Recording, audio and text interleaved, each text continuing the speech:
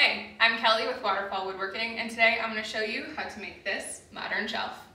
A family member sent me a picture of this shelf they saw on Pinterest and asked if I could build it for them. So of course I said yes. I studied the picture and used it as a reference throughout this project. So I'm going to build this project in two different parts, the shelves themselves and then the frame for the shelves.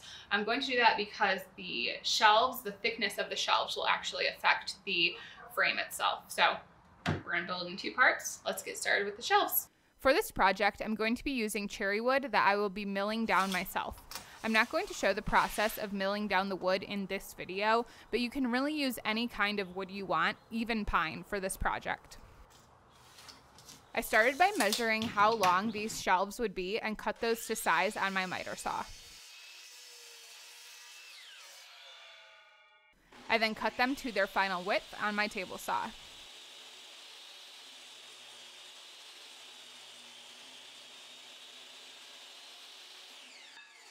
Okay, so now that my three shelves are cut to size, are the same length, width, and height, I'm going to be adding a round over to each side of these because I'm going off of a reference photo that someone sent me. That is what the reference photo had. It had a really nice rounded edge on both sides, so I'm going to do that with my router. I'm just using a standard round over bit here. Then I clamped my wood to my workbench and began routing.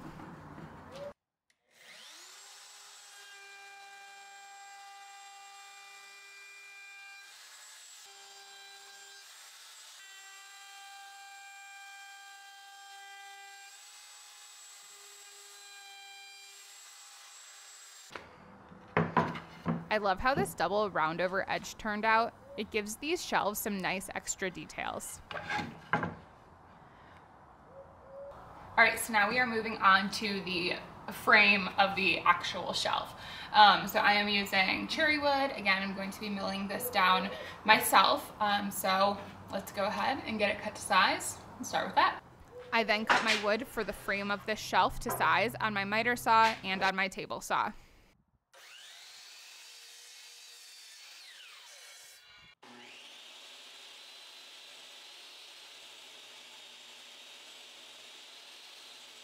Alright, so now we have our shelf frame cut to size. So this is going to be the front and the back, and the shelves will sit in the middle between both of these. And per the picture, they sit in little notches. So on the inside of the shelf, I'm going to cut out little notches out at the table saw. So I'm going to get everything measured and head over there to make those cuts. I took my time measuring where each shelf would sit and the size the notches needed to be to securely hold the shelves in place. Then I went over to my miter saw and adjusted my fence and blade height to the correct measurements. To keep the wood straight, I used my table saw miter gauge and began making my cuts all the way through these pieces of wood. After each cut, I just moved the fence slightly over and cut again until the shelves fit into the notches. I then just repeated that on the front and back of the shelf until 3 notches were cut on each.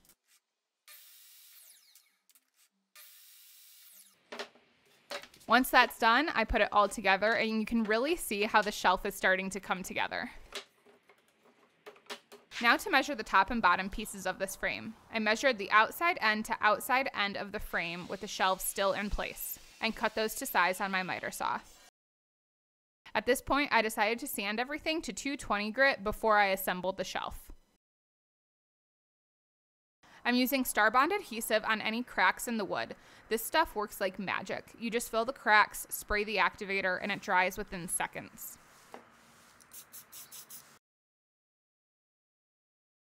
Alright, so now it is time to make the joints that will allow these to fit together. So we're not just attaching them like this, like normally. Per the picture, there is a certain joint, not exactly sure the name, where you kind of notch out here and here, and then the center of one of the pieces, and they all slide together. I'm doing a really bad job explaining it, so it's probably best if I just voice over it and show you how I'm going to do it. This is kind of going to be like a simple box joint that I'll be doing. So I started by measuring the areas of the wood that I was going to be cutting off and removing. The outside ends of the top and bottom pieces, and the middle section of the front and back pieces. I made sure to mark the pieces I would be removing with an X so there was no confusion.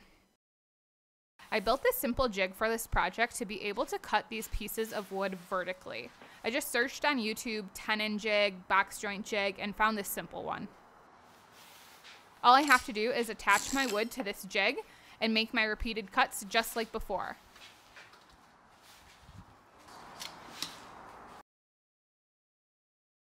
And you can start to see how these pieces will fit together.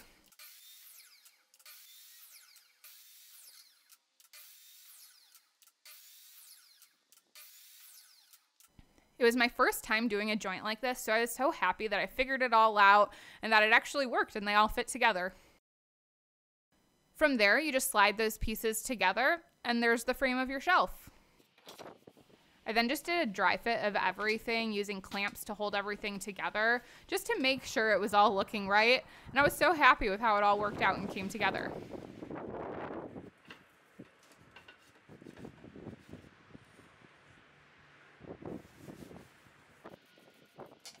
I then wet the wood to raise the grain and sanded one more time at 220 grit. Now for assembly. I used a little bit of wood glue and put all the pieces together and used my little square to ensure everything was a perfect 90 degrees. I then clamped everything in place to hold it together. Now since it's a bit cold where I am, I didn't want to rely just on wood glue to hold this together, so I also secured this using my brad nailer. I had a few gaps in my joints, so a little trick to fix that is to spread a little bit of wood glue over those gaps and go over it with some sandpaper. This fills the gaps with the glue and the sandpaper dust, making those gaps go away.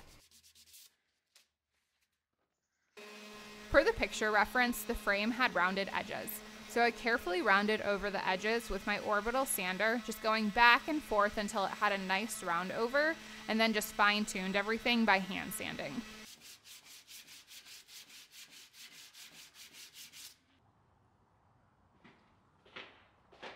Once that was done, I brought all my pieces inside and finished them with walrus oil furniture finish. This cherry wood looks amazing. Attaching this to the wall was a little tricky. I drilled pilot holes in the wood and we had to use this flexible drill bit extender to drive the screws into the wall. This extender is great for getting in hard to reach places. Once the frame was secured on the wall, you can just slide your shelves in and adjust to your liking. This project gave me the chance to experiment with a lot of things I haven't done before, giving me new skills and challenges to figure out. I love how the shelf turned out. It's modern and the color of the cherry wood is stunning. I will definitely be making myself one of these. Thanks for watching. If you liked this video and want to see more DIY and woodworking videos, please make sure to subscribe to my channel down below. I'll see you in the next one.